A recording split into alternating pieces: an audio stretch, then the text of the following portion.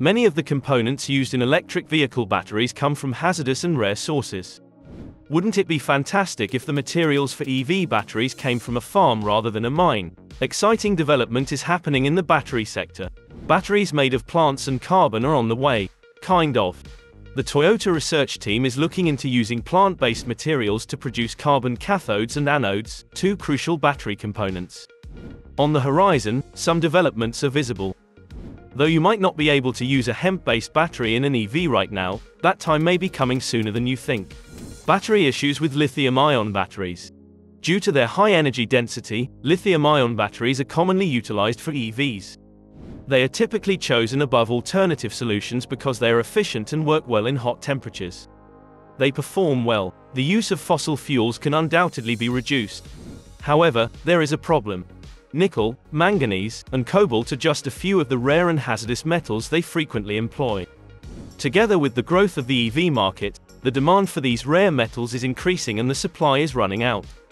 There are already ongoing initiatives to develop a recycling infrastructure for EV batteries, however there are some significant obstacles.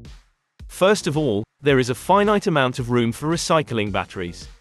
After the first generations of EV vehicles begin to reach the end of their useful lives, the current infrastructure will be overloaded.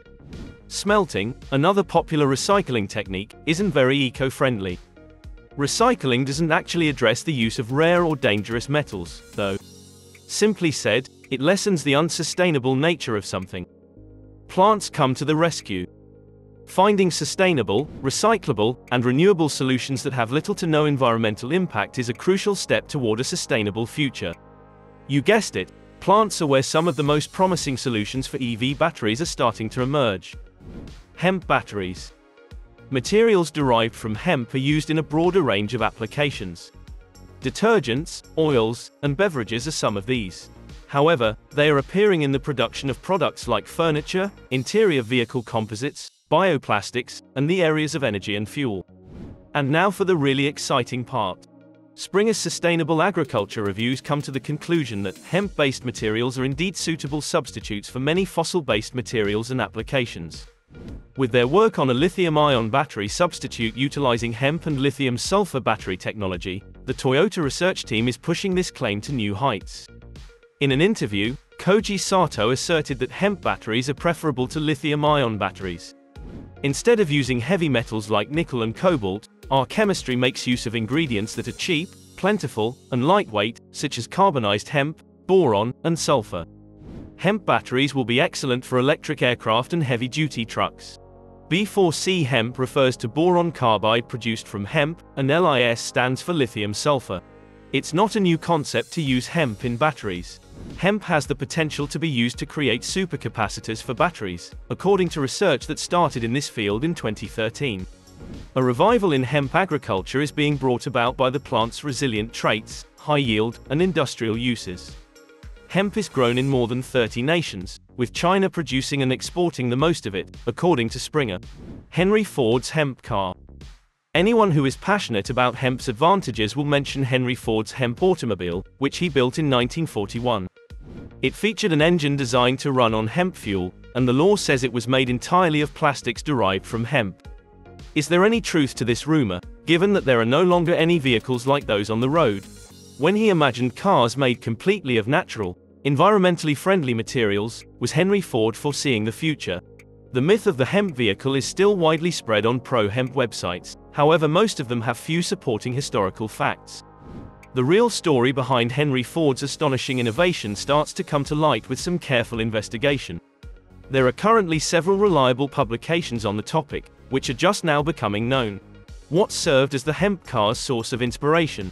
Henry Ford initially had the idea for the cannabis automobile as a solution to the issues of the 1940s, the biggest one being World War II, which resulted in a global lack of steel and finally led to rationing in America.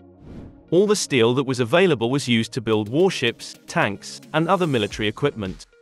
Steel from the auto sector was often taken away during this time to fund the war. Henry Ford created a car made completely of agricultural goods in an effort to get around this practical issue. Ford, who loved to farm, saw a lot of possibilities in experimenting with various plants. He created a few contemporary items as a result of this investigation. Due to the significantly lower weight, Ford also thought that plastic vehicles were far safer than metal vehicles. Years before we fully comprehended the risks involved with the fossil fuel sector, he expressed his opinions on the safety of hemp products. Ford viewed agriculture as much more than a means of producing food. He was of the opinion that a wide range of demands might be met in America by using goods like soy, corn, and hemp. The modern ethanol market was anticipated by Ford. Over 50 years ago, he foresaw the emergence of plant-based energy. What happened to the hemp car built by Henry Ford? The fact that the initial formulation is no longer in existence is one of the main reasons there is no further information on the hemp automobile today. Likewise, the original video clip's first hemp automobile, which was seen driving about, was destroyed. People weren't back in love with the concept until recently.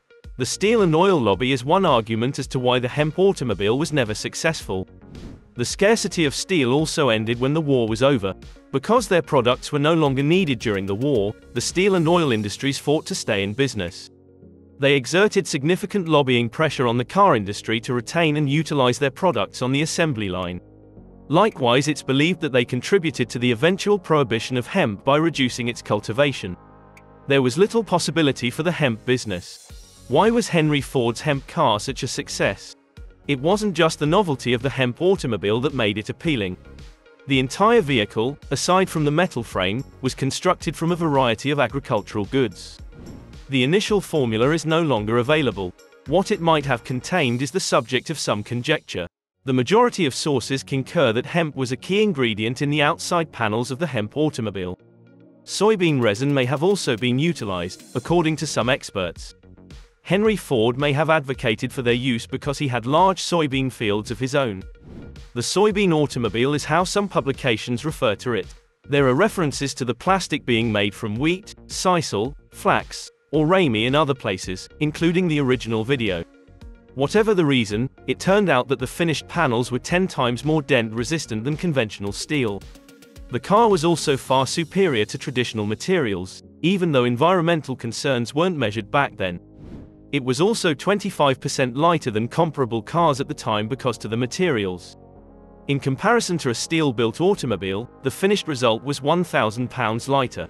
Lastly, Ford designed the car to run on fuel that was practically biofuel. Ford wanted his hemp-powered vehicle to use hemp fuel as opposed to diesel or gasoline.